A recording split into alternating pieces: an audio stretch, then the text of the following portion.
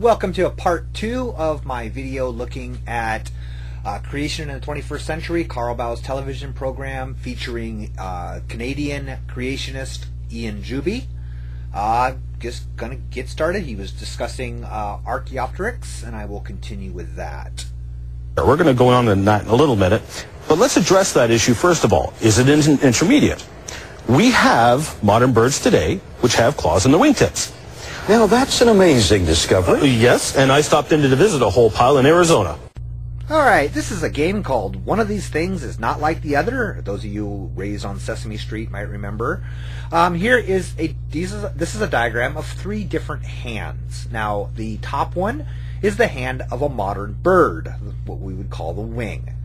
The middle one is Archaeopteryx, and the bottom one is Deinonychus, the dromaeosaurid Maniraptoran dinosaur. If you've seen Jurassic Park, a larger version of the Velociraptor is probably a fair way to describe it.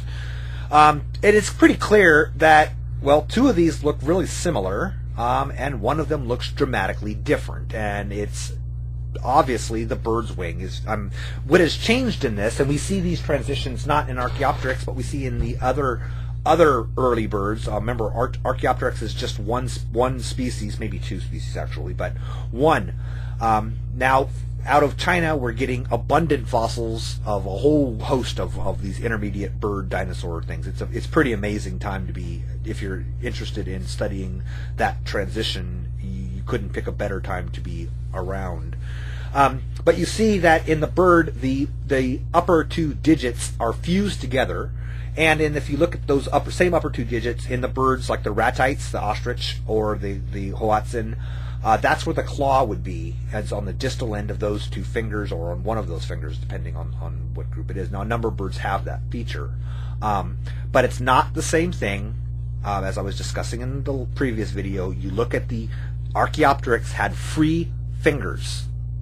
Free, not 3, although it does have 3 as well, meaning the fingers extended from the wing and were partially prehensile. This is what's given weight to the idea that possibly Archaeopteryx was arboreal, and that it spent most of its time climbing around in the tree canopy, and then sort of like a flying squirrel would sail between, even though they were capable of powered flight, not very efficient flight, that they would sail between trees, to get from tree to tree, or to cut open spaces in the forest canopy. But that's irrelevant as to that's one of the controversial ideas about the evolution of flight, the evolution of Archaeopteryx. But what is important is that the fingers extended outward. They were jointed fingers that extended from the wing. No modern bird has anything remotely resembling that. All modern birds have a wing pretty much built on the design that I'm showing here. And you see that design, again, is really, really close to the dromaeosaurids, the Deinonychus, Velociraptor, Utahraptor, that whole group of Maniraptorans, or as they're called, have hands built on the same pattern as Archaeopteryx does. And what's even more amazing is if you look at the feet. If you remember Jurassic Park, the Velociraptor had that toe it could cock upward and then slash outward with. Well, Archaeopteryx didn't have the slashing toe, but they had the same cocking mechanism, and we now have Rowan avis, I believe, is one of the fossil birds that has the same slashing claw that Velociraptor had. So that's kind of interesting as well. In addition to the clawed hands, the dinosaur-like feet, and the toothed jaw that Ian Juby is going to discuss here soon, a cladistic analysis of Archaeopteryx showed 80 different characteristics of Archaeopteryx that grouped it with the dromaeosaurid dinosaurs and not modern birds, which, by every single definition known, makes it a perfect transitional fossil. Now, as for the teeth in the beak, there's a little bird which is about that big in South America, a hummingbird, and it has teeth in its beak. And they've now been studying it for pretty close to 2 decades, and they still don't know what the teeth are used for. I really more than coming to understand that these creation speakers, these creation lecturers, are really truly shameless people. There is practically no claim so ridiculous, so outrageously false, that they won't use if it sounds good, if it will convince the already convinced, if it will, get people to donate money to them. They'll lie through their teeth. And again, either they're absolutely painfully ignorant or they're lying. And I truly am citing for the latter on that one. And this is a great example. He's talking about the tooth-beaked hummingbird found in South America. It's one of the fairly uncommon hummingbird species that has, along its bill, tiny little serrations on its beak. These are not teeth. The teeth of Archaeopteryx are embedded in the jawbone, in the maxilla. All right, they have roots.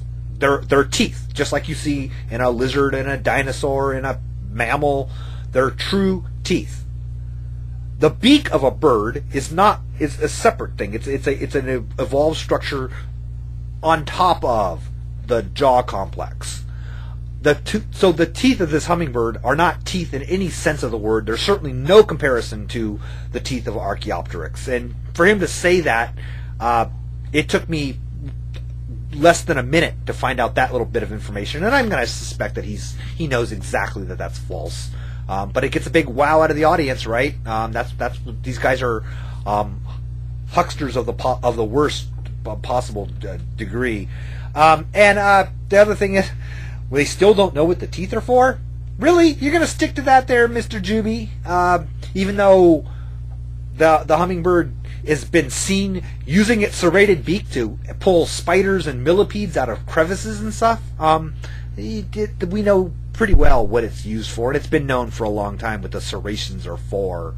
I don't know why, what the need was to throw that in there. I guess to make it, I don't know, to further show how little we scientists actually know about the natural world that we're claiming to be studying. Well, Ian, what's the answer? Well, I think it's personally the global flood. Yes. We're talking about not just rapid burial. In a second, I'll explain why I think it was buried alive. We're not just referring to rapid burial. We're talking about rapid burial under enormous amounts of sediments before the bird rotted, yes, before it turned to rock, before the sediments it was buried in turned to rock. In fact, while it was still rather pliable. Yes. Now, here's the catch. This is common in the fossil record. So now let's break down here what exactly he's saying. So he is taking the opinion that when we find a fossil like Archaeopteryx, that it's evidence that it was buried fairly quickly, that pressure and such, that it was actually buried in soft sediments, not buried in rock, that there was pressure and weight, lithification processes that did it. Now this is in sharp contrast to, us evolutionists that, we believe that, fossils are formed when an animal dies on the surface and just lays there for a long time and then, eventually burrows itself into a solid rock. No, I'm serious. I'm sorry, I'm being snarky. What he said is, it doesn't differ from any. No, we know that yes, those are the conditions under which fossils are more likely to form. You get fairly rapid burial. It doesn't have to be under tremendous pressure. Very, very shallow sediments, like anoxic sediments, are things decay very, very slowly in anoxic sediments, even if they're only a few centimeters under the surface. Archaeopteryx, the limestones in which Archaeopteryx formed and preserves lots of soft-bodied things fairly well, these fine-grained limestones formed in the bottom of an anoxic lake. That's no great surprise.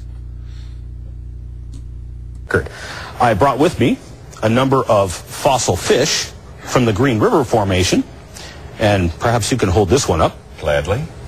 These are quite common in the Green River Formation, but again, some of these are squished to less than a millimeter thick, and the skin and everything has been preserved to the point where the bones actually protrude through the flesh. That is how much pressure these things have undergone. That's an incredible amount of pressure required. Yeah. Just kind of an appeal to ignorance there. I don't know, does Ian Juby or Carl Baugh, or hell, me, know how much pressure it takes to squish a little fish down to a millimeter thickness?